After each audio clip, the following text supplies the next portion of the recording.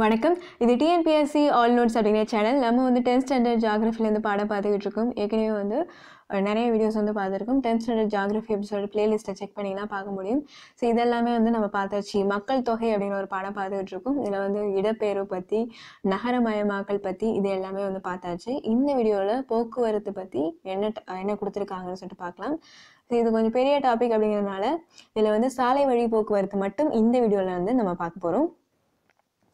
So போக்குவரத்து அப்படிங்கிறது பயணிகள் மற்றும் சரக்குகளை ஒரு இடத்துலேருந்து மற்றொரு இடத்துக்கு எடுத்துகிட்டு போகிறது. இது எல்லாமே தெரியும் நம்மளுக்கு. பண்டைய காலத்தில் வந்து மனிதன் கால்நடையாவோ இல்லை வந்து விலங்குகளையோ போக்குவரத்துக்கு பயன்படுத்திட்டு வந்தான். அதுக்கப்புறம் சக்கரம் கண்டுபிடிக்கப்பட்டது மூலமாக போக்குவரத்து எளிமையாக்கப்பட்டுச்சு. நம்ம உலகத்தோட 3 போக்குவரத்து வகைகள், முக்கியமான 3 போக்குவரத்து வகைகள் வந்து நிலம் வழியா, நீர் வழியா, வான்வெளி வழியா. நிலம் வழியா அப்படி பார்க்கும்போது சாலை வழி, ரயில்வே, குழாய் வழி போக்குவரத்து. நீர் வந்து உள்நாட்டு நீர் வழி, கடல் வழி போக்குவரத்து. அதே மாதிரி வந்து உள்நாட்டு வான்வெளி, பன்னாட்டு வான்வெளி. முதல்ல நம்ம பார்க்க போகிறது இந்தியாவோட போக்குவரத்து வலைப்பின்னல். இந்தியா மாதிரிக்கு உள்ள பெரிய நாடுகளில் பொருளாதார வளர்ச்சிக்கான உள்கட்டமைப்பில் முக்கியமான ஒன்று வந்து போக்குவரத்து தான். ஒரு நாட்டோட பல்வேறு பகுதிகளுக்கு இடையே தேவையான இணைப்புகளை வழங்குறதுக்கு சாலைகள், ரயில்வே, வான்வெளி, நீர்வழி இந்த போக்குவரத்துகள் வந்து முக்கியமாகுது. சாலை வழி பற்றி பார்க்க போகிறோம். சாலை வழி வந்து குறுகிய மற்றும் நீண்ட தூரத்திற்கு பயணிகள் மற்றும் சரக்குகளை கொண்டு போகிறதுல முக்கியமான பங்கு வகிக்குது. இது குறுகிய, மத்திய மற்றும் தொலைதூர சேவைகளுக்கு பொருத்தமானதாக இருக்குது. இது குறுகிய தூர பயணத்திற்கு வந்து மிகவும் உகந்ததாக இருக்குது. சாலைகளை அமைக்கிறது மற்றும் பராமரிப்பு செய்வது மற்ற போக்குவரத்து முறையை ஒப்பிடும்போது மலிவானதாக இருக்கும். சாலை போக்குவரத்து அமைப்பு மூலம் பண்ணைகள், தொழிற்சாலைகள் மற்றும் சந்தைகள் ஆகியவற்றுக்கு இடையில எளிதில் வந்து தொடர்பை ஏற்படுத்துது. இது சமுதாயத்தோட அனைத்து பிரிவு மக்களாலும் பயன்படுத்தக்கூடிய மலிவான போக்குவரத்து. 2016ஆம் ஆண்டின் படி இந்தியா சுமார் 56,03,293 கிலோமீட்டர் நீள சாலைகளை கொண்டு உலகின் 2வது நீண்ட சாலை வலை பின்னல் அமைப்பு வந்து பெற்றிருக்கு. ஸோ உலகத்தோட 2வது நீண்ட சாலை வலை பின்னல் அமைப்பு வந்து பெற்றிருக்கு. 56,03,293 கிலோமீட்டர் வந்து அந்த நீளம் இருக்குது. இந்தியாவில் சுமார் 85% பயணிகள் வந்து 75% சரக்கு போக்குவரத்து சாலைகள் மூலமாக தான் பண்ணுறாங்க. ஸோ பாக்ஸ் பார்த்தீங்கன்னா, ஷெர்ஷா சூரி வந்து அவரோட பேரரசை பலப்படுத்துறதுக்கும் ஒருங்கிணைக்கிறதுக்கும் சாகி சாலையை சிந்து பள்ளத்தாக்கிலிருந்து மேற்கு வங்கத்தில் இருக்க சோனார் பள்ளத்தாக்கு வரைக்கும் அமைச்சார். சாகி சாலையை வந்து சிந்து பள்ளத்தாக்கிலிருந்து சோனார் பள்ளத்தாக்கு வரைக்கும் அமைச்சார். கொல்கத்தாவிலிருந்து பெஷாவர் வரைக்கும் இருக்கிற இந்த சாலை வந்து ஆங்கிலேயர் ஆட்சி காலத்தில் கிராண்ட் ட்ரங்க் சாலை அப்படின்னு சொல்லிட்டு பெயர் மாற்றம் செய்யப்பட்டுச்சு. இப்போ வந்து இந்த சாலை வந்து அமிர்தசரஸ்லேருந்து கொல்கத்தா வரைக்கும் நீட்டிப்பு செய்யப்பட்டிருக்கு. இந்த சாலை வந்து 2 பிரிவுகளாக பிரிக்கப்பட்டிருக்கு. ஒன்று வந்து NH1, NH2. NH1 அப்படிங்கிறது டெல்லியிலிருந்து அமிர்தசரஸ் வரைக்கும், NH2 அப்படிங்கிறது டெல்லியிலிருந்து கொல்கத்தா வரைக்கும்.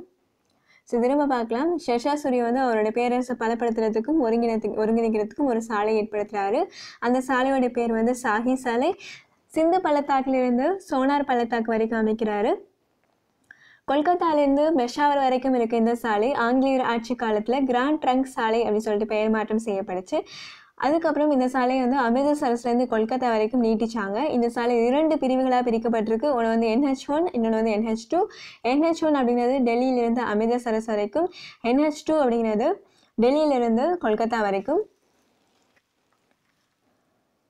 அடுத்தது சாலை அமைத்தல் மற்றும் பராமரிப்பு நோக்கத்திற்காக இந்திய சாலைகளை தேசிய நெடுஞ்சாலைகள், மாநில நெடுஞ்சாலைகள், மாவட்ட சாலைகள், கிராமப்புற சாலைகள், எல்லையோர சாலைகள், பன்னாட்டு நெடுஞ்சாலைகள் அப்படின்னு சொல்லிட்டு வகைப்படுத்தியிருக்காங்க.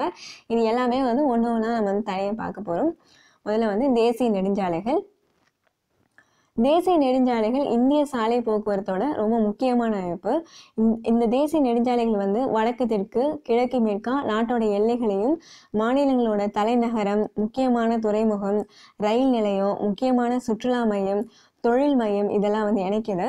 இந்தியாவோட தேசிய நெடுஞ்சாலைகளை மேம்படுத்துறதுக்கும் பராமரிக்கிறதுக்கும் இந்திய அரசோட தரை வழி மற்றும் நெடுஞ்சாலைத்துறை அமைச்சகம் வந்து பொறுப்பு. அடுத்து 2016ஆம் ஆண்டின் படி மொத்த தேசிய நெடுஞ்சாலைகளின் நீளம் வந்து சுமார் 1,1011 கிலோமீட்டர். இது 2016 படி மொத்த சாலை போக்குவரத்து வலைப்பின்னல்ல வந்து 1.8%. மொத்த நீளம்னு பார்க்கும்போது 1,1011 கிலோமீட்டர். இதை வந்து மொத்த சாலை போக்குவரத்து வலைப்பின்னல்ல 1.8% வந்து தேசிய நெடுஞ்சாலைகள் இருக்கு. இந்தியாவில் மிக நீளமான தேசிய நெடுஞ்சாலை வந்து NH7. ஸோ இந்தியாவோட மிக நீளமான தேசிய நெடுஞ்சாலை வந்து NH7.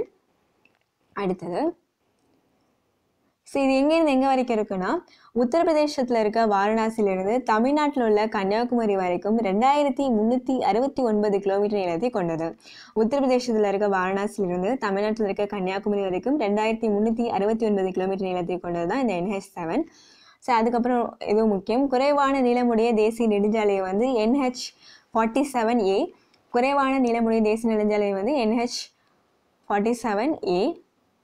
இது வந்து எர்ணாகுளத்திலிருந்து 6 கிலோமீட்டர் தொலைவை கொண்ட கொச்சின் துறைமுகத்தை வந்து இணைக்குது. எர்ணாகுளத்திலிருந்து 6 கிலோமீட்டர் தொலைவை கொண்ட கொச்சின் துறைமுகத்தை இணைக்கிறது தான் இந்த NH47A.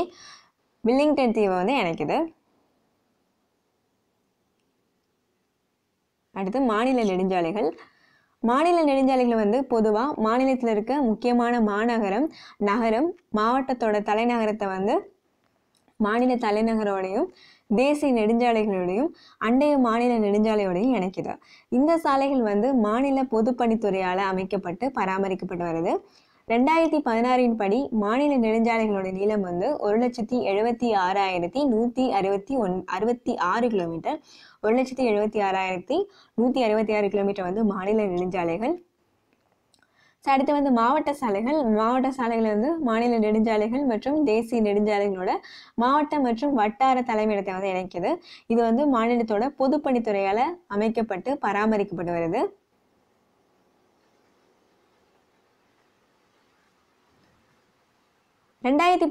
படி இந்தியாவோட மாவட்ட சாலைகளின் நீளம் வந்து 5,61,940 கிலோமீட்டர். 5,61,940 கிலோமீட்டர், கிட்டத்தட்ட 16.81% வந்து மாவட்ட சாலைகள் தான் இருக்கு. அடுத்து ஊரக பகுதி சாலைகள், அதாவது கிராம சாலைகள். கிராமப்புற சாலைகளோட இணைப்பு வந்து கிராமப்புறத்தோட வளர்ச்சிக்கு முக்கியமான பங்காற்றுது. அதெல்லாம் ஓகே. 2016ஆம் ஆண்டின் படி இந்தியாவில் கிராமப்புற சாலைகளோட மொத்த நீளம் வந்து 39,35,337 கிலோமீட்டர். 39 லட்சம் கிலோமீட்டர்கிட்ட இந்தியாவோட கிராமப்புற சாலைகளோட மொத்த நீளம். இது வந்து கிராம பஞ்சாயத்து வந்து பராமரிக்குது. கிராமப்புற சாலை வந்து பஞ்சாயத்து சாலை, பிரதம மந்திரியோட பிரதான கிராமப்புற சாலைகள் திட்டம் மற்றும் மாநில பொதுப்பணித்துறையால் அமைக்கப்படும் சாலைகள் அதெல்லாம் வந்து கொண்டது தான் வந்து சொல்லியிருக்காங்க.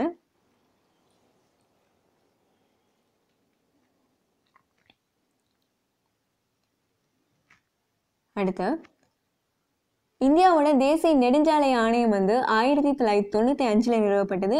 இது தரை வழி போக்குவரத்து அமைச்சகத்தின் கீழ் இயங்கக்கூடிய தன்னாட்சி பெற்ற அமைப்பு. இப்போ இந்தியாவோட தேசிய நெடுஞ்சாலை ஆணையம், national highways authority of India வந்து எப்போ ஆரம்பிக்கப்படுதுன்னா 1995 நிறுவப்பட்டது. அடுத்து எல்லைப்புற சாலைகள். எல்லைப்புற சாலைகள் வந்து நாட்டோட எல்லை பகுதியில் அமைந்திருக்க முக்கியத்துவம் வாய்ந்த ஒரு சாலை வகைகள். இது வந்து எல்லைப்புற சாலைகள் நிறுவனத்தால் அமைக்கப்பட்டு பராமரிக்கப்பட்டு வருது. இந்த அமைப்பு வந்து எப்போ தொடங்கினாங்கன்னா 1960 நிறுவப்பட்டது. இந்த எல்லைப்புற சாலைகள் நிறுவனம் அப்படிங்கிற அமைப்பு வந்து 1960 நிறுவப்பட்டது.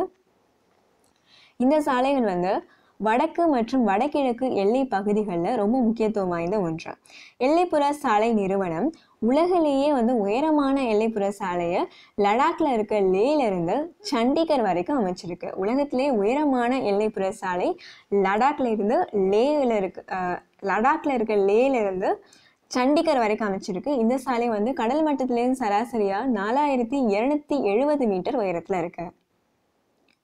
அடுத்து தங்க நாட்கர சாலைகள்.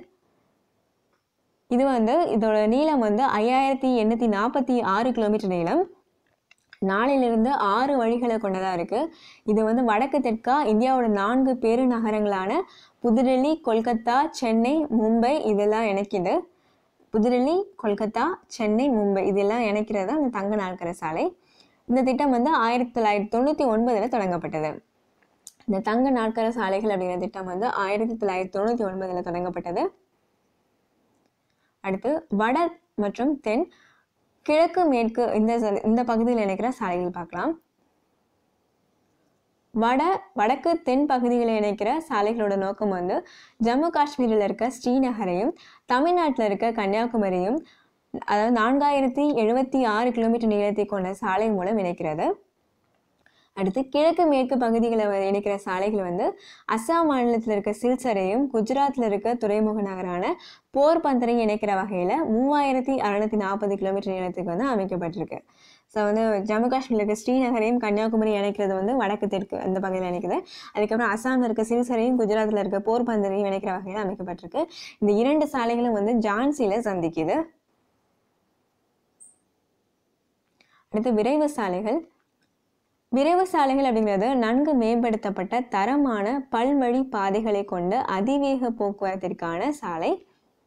முக்கியமான சில விரைவு சாலைனா மும்பை டு பூனா விரைவு சாலை, கொல்கத்தா டு டம்டம் விமான நிலைய விரைவு சாலை, துர்காப்பூர் டு கொல்கத்தா விரைவு சாலை, புதுடெல்லி மற்றும் ஆக்ரா இடையேயான யமுனா விரைவு சாலை. இதெல்லாம் தான் வந்து அதிவேக விரைவு சாலைகள். மும்பை டு பூனா விரைவு சாலை, கொல்கத்தா டு டம்டம், துர்காப்பூர் டு கொல்கத்தா, புதுடெல்லி மற்றும் ஆக்ரா இடையான யமுனா விரைவு சாலை. அடுத்து பன்னாட்டு நெடுஞ்சாலைகள். இந்தியாவை அண்டை நாடுகளோட இணக்கமான உறவை மேம்படுத்தும் நோக்கத்தோடு இணைக்கப்பட்ட சாலைகள் தான் பன்னாட்டு நெடுஞ்சாலைகள். இந்த சாலைகள் வந்து ஆசிய மற்றும் பசிபிக் பகுதிகளுக்கான பொருளாதார மற்றும் சமூக ஆணைய உடன்படிக்கையின் கீழே உலக வங்கி நிதியுதவியோட அமைக்கப்பட்டிருக்கு. இந்த சாலைகள் வந்து பாகிஸ்தான், நேபாளம், பூட்டான், வங்கதேசம், மியான்மர் இந்த நாடுகளை வந்து இந்திய தேசிய நெடுஞ்சாலைகளோட இணைக்குது. இந்தியாவில் சாலைகள் அமைக்கிறதுக்கு ரொம்ப எளிதாக இருக்க வட இந்திய பெரும் சமவெளிகளில் அடர்த்தியான சாலை அமைப்பு காணப்படுது. மலைப்பாங்கான பகுதிகளில் சாலை அமைக்கிறதுக்கு கடினமாக இருக்குது. கேரளாவில் சாலைகளோட அடர்த்தி வந்து ரொம்ப அதிகமாகவும் ஜம்மு காஷ்மீரில் ரொம்ப குறைவாகவும் இருக்குது. ஸோ இதோட வந்து சாலை போக்குவரத்து முடிஞ்சிச்சு. அடுத்த வீடியோவில் வந்து ரயில் போக்குவரத்து பற்றி பார்க்கலாம். ஸோ இது வரைக்கும் பார்த்து எல்லாமே வந்து திரும்ப பார்க்கலாம். அதில் வந்து சாலை போக்குவரத்துலாம் சொல்லிட்டு இன்ட்ரோ பார்த்தோம். அதுக்கப்புறம் ஷெர்ஷா சூரி இவர் வந்து ஒரு சாலை அமைச்சார். சாகி சாலை சிந்து பள்ளத்தாக்குலேருந்து சோனார் பள்ளத்தாக்கு வரைக்கும் அமைச்சார். இதை வந்து ஆங்கிலேயர் காலத்தில் கிராண்ட் ட்ரங்க் சாலைன்னு சொன்னாங்க. இது வந்து 2 பிரிவாக இருக்குது. டெல்லியிலேருந்து அமிர்தசரஸ் வரைக்கும் வந்து NH1, டெல்லியிலேருந்து கொல்கத்தா வரைக்கும் NH2 அப்படின்னு சொல்லிட்டு 2 பிரிவாக வந்து பிரிக்கப்பட்டிருக்கு. இது தேசிய நெடுஞ்சாலைகள். தேசிய நெடுஞ்சாலைகளை வந்து மிக நீளமான தேசிய நெடுஞ்சாலை வந்து NH7. அதே மாதிரி வந்து இது வந்து உத்தரப்பிரதேசில் இருக்க வாரணாசியிலிருந்து தமிழ்நாட்டில் இருக்க கன்னியாகுமரி வரைக்கும் 2369 கிலோமீட்டர் நீளத்தை உடையது. அடுத்து குறைவான நீளமுடைய தேசிய நெடுஞ்சாலை வந்து NH47A.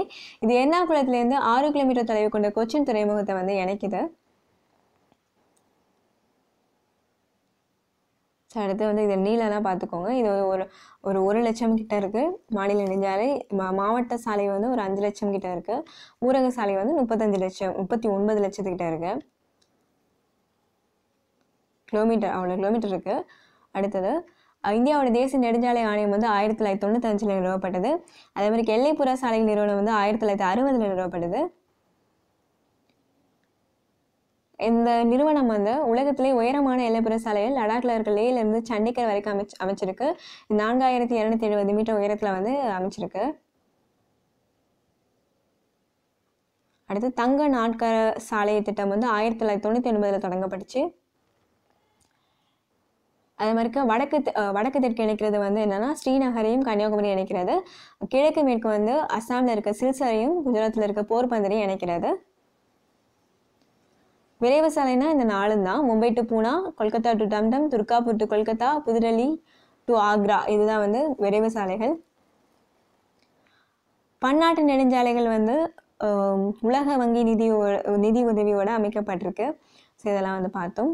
ஸோ இதோட வந்து இந்த வீடியோ முடியுது. உங்களுக்கு இந்த வீடியோ பயனுள்ளதாக இருந்துச்சுன்னா லைக் பண்ணுங்கள், ஷேர் பண்ணுங்கள், கமெண்ட் பண்ணுங்கள். முக்கியமாக வந்து கமெண்ட் பண்ணுங்கள். TNPSC ஆல் நோட்ஸ் சேனல் வந்து சப்ஸ்கிரைப் பண்ணுங்கள். நன்றி.